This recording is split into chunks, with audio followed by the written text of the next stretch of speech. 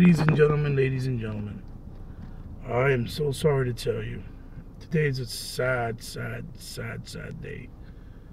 I don't care what anybody says, but I don't know. I don't know why Microsoft always have to make me feel like, you're going up and down on a roller coaster ride. I'm here in my car right now, doing a video, waiting for my kids. I have to pick them up. I'm always on the road, so it's really hard for me to do videos and put content on YouTube here on my channel for you guys to, give out my thoughts and let you know how I feel. But it's definitely a sad day. If you're a real gamer and appreciate gaming in the Xbox community and you don't feel like this is a big deal, there might be something wrong with you, because you should question if you still like gaming for what it is. Microsoft let go of Twisted Pixels, and there's a lot of things thoughts that I have that I think it might be, and there might be a lot of reasons that we might not know at all. But Twisted Pixels is a fantastic development team. They have a lot of talent. The art style is second to none, and their creativity, if you like innovation and you like old school style gaming mixed with new school, with the new hardware and tech that's come to be on these new consoles, they definitely know how to take advantage and create something special. They were acquired and bought by Microsoft in 2011, I believe, and they've done fantastic games, and all of their games to date are probably the best of the best arcade or digital download, if you will, games that you can buy on Xbox Live, and they're all intellectual property. They belong to us exclusively, so I don't know what is the deal, but I think it's a really, really dumb really dumb and stupid move by Microsoft, and I'm calling them out hard right now because I don't know if it was anything to do with them or if that's how it is, but if it was them, it was really dumb. All of their games, from Mr. and Mrs. Explosion Man, The Mall, Comic Jumper, and Loco Cycle, and I was looking forward to a sequel to Comic Jumper for a while, but mainly Loco Cycle 2, I feel, is a very, very underrated game. I even did a review of it on my channel, as you can see. I'm a big fan of them. That game is amazing. It's really cool. It's one of a kind. It's like a hybrid mixture of beat 'em up with shooter, and you fight, with a motorcycle. Go figure. And it has all the elements of old school style, video games mixed in one mesh, in one awesome package. From QTEs to Gatling, running on Gatling guns on rails. It has a lot of homages to old Sega games. These guys are talented, and you can tell and know that they know what they're doing, and they do things for the love of gaming, that they grew up with the love of gaming. All their games, you can go back and check them out yourself, and none of them suck. They're all beautiful and great games in their own right.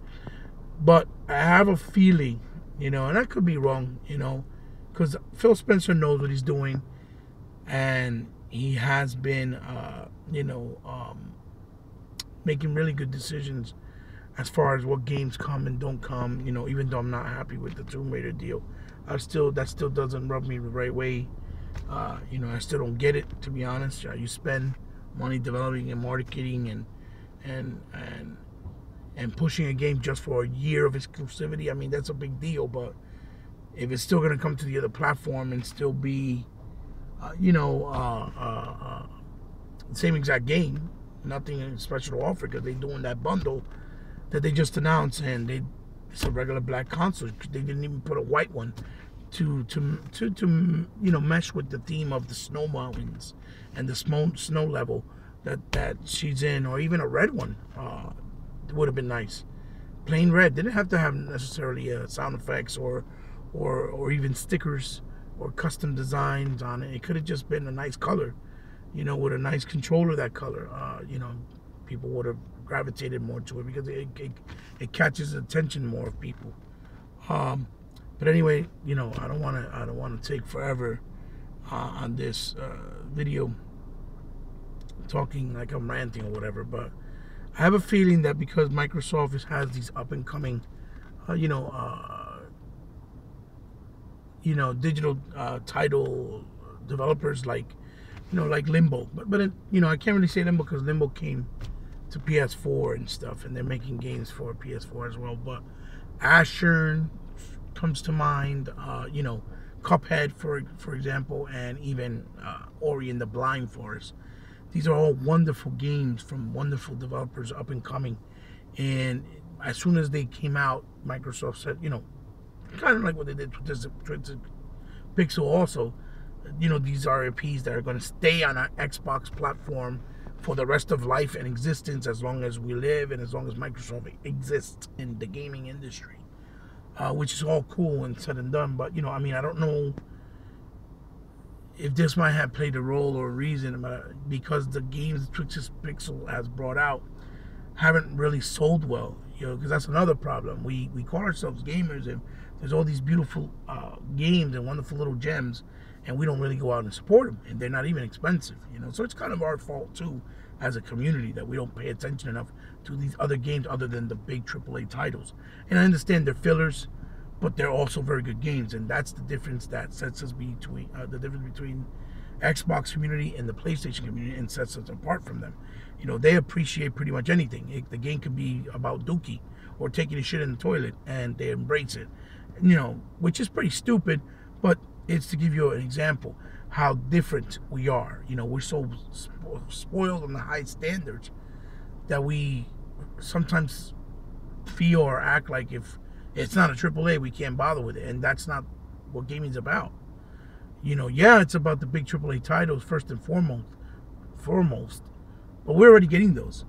But it's also about these good hidden gems. I mean, these guys never done a AAA title, and it was announced 2 years ago after the release of Local Cycle that they were working on a AAA title. And to be honest with you, I had my hopes high because I was really hoping that they were working on new Battletoads with Rare, because these are the type of guys that need to make a new Battletoads, or, to be honest with you, a new Conquer.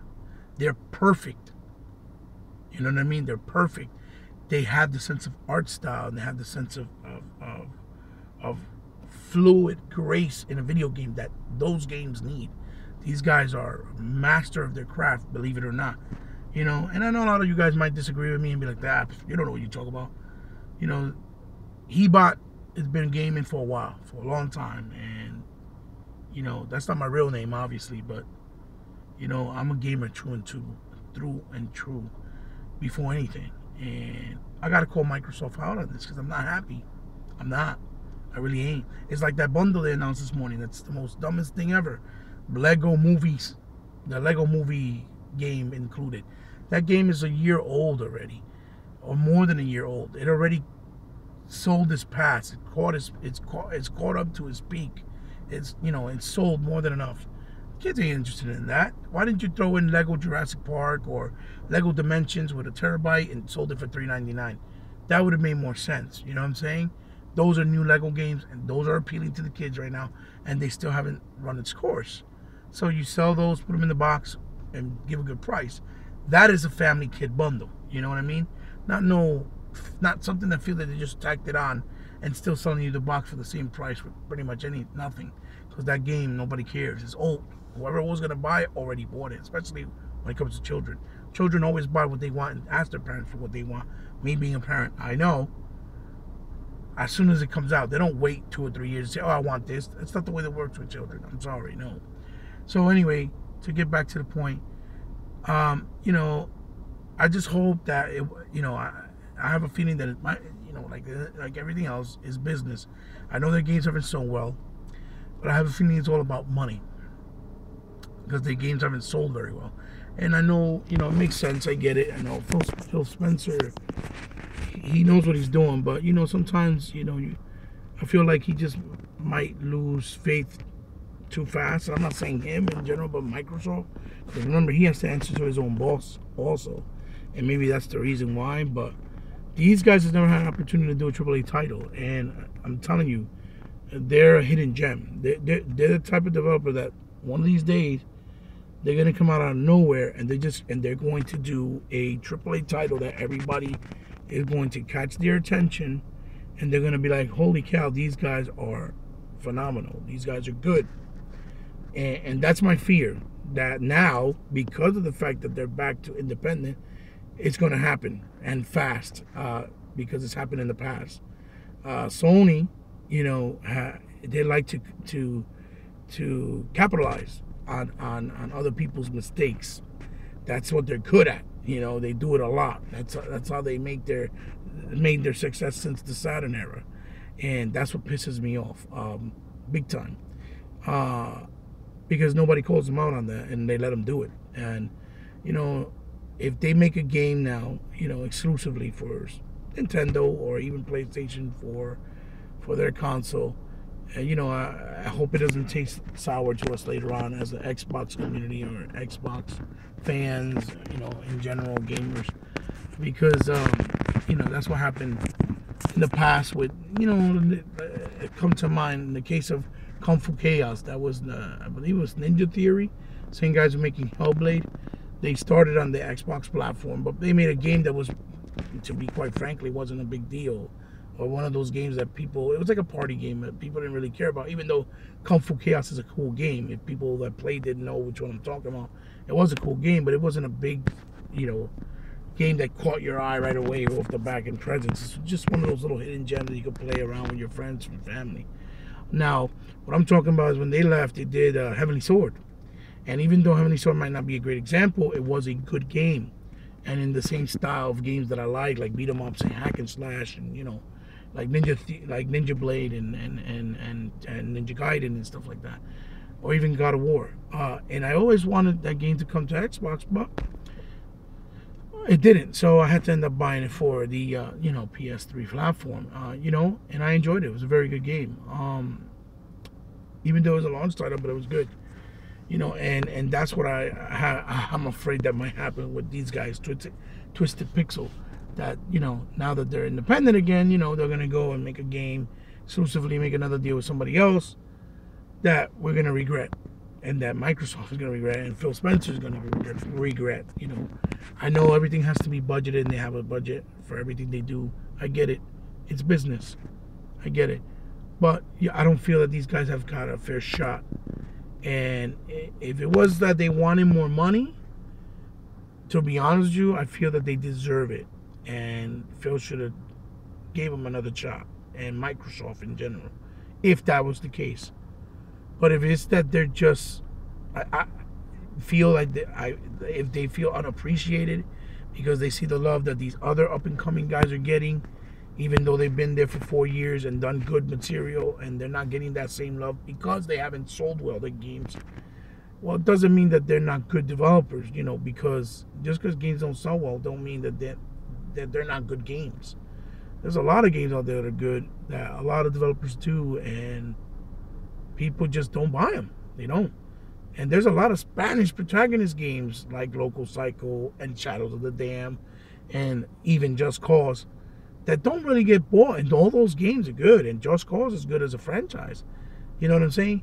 And we, Hispanics and Latinos, we don't even support it as well either, because if we did, those games would do well, because there's a lot of us out there that are gamers. So that gives me the understanding that maybe we just don't support them, and they're, and we should, because it's kind of cool, because there's not a lot of Spanish protagonist characters in games. Like there never used to be a lot of, blacks or African American, if you will, before somebody called me racist, or even women.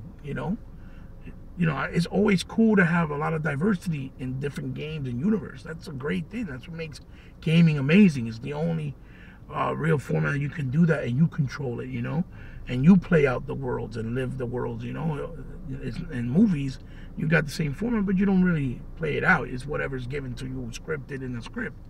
But you get what I mean. So,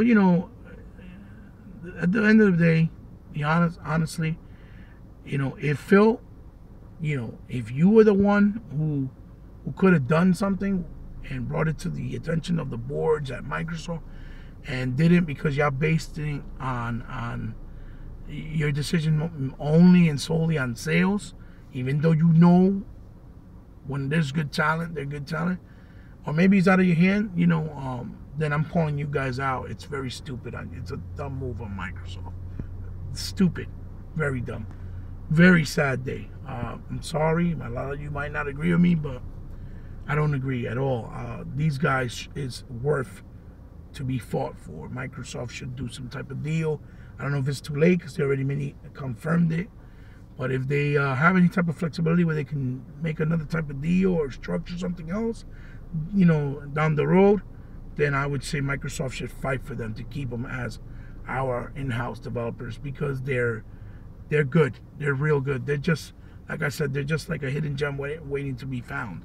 And when they do, believe me what I'm telling you, people are going to recognize them. They're going to get that lamplight, especially if they go do something on the other side, like on Nintendo or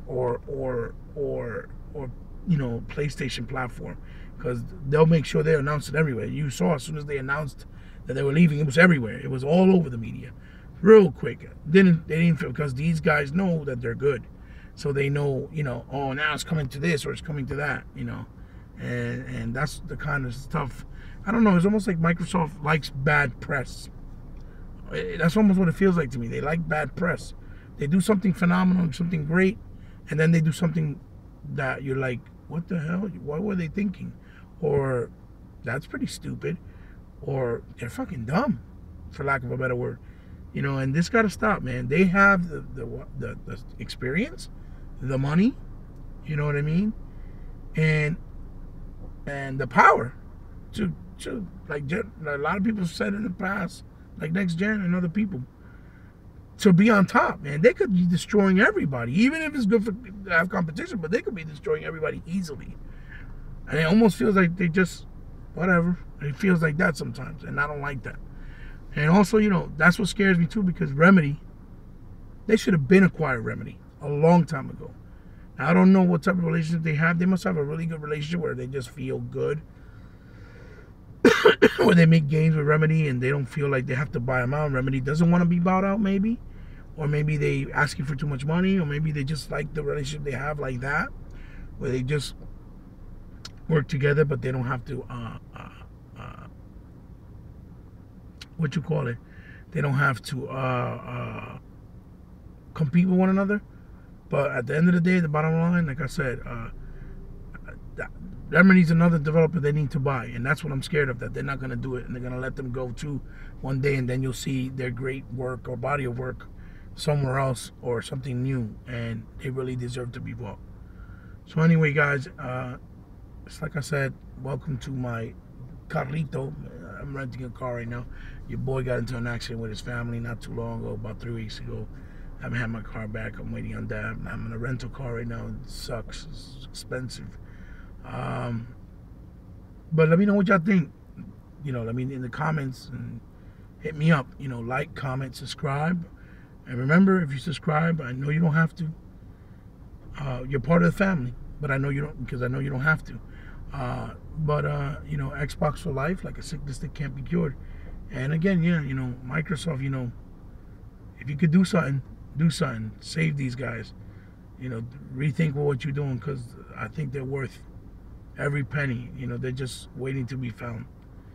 And I was really looking forward to it, because they were doing a AAA title, and I really thought that was Battletoads. Anyway, let me know what you guys think. Peace, guys.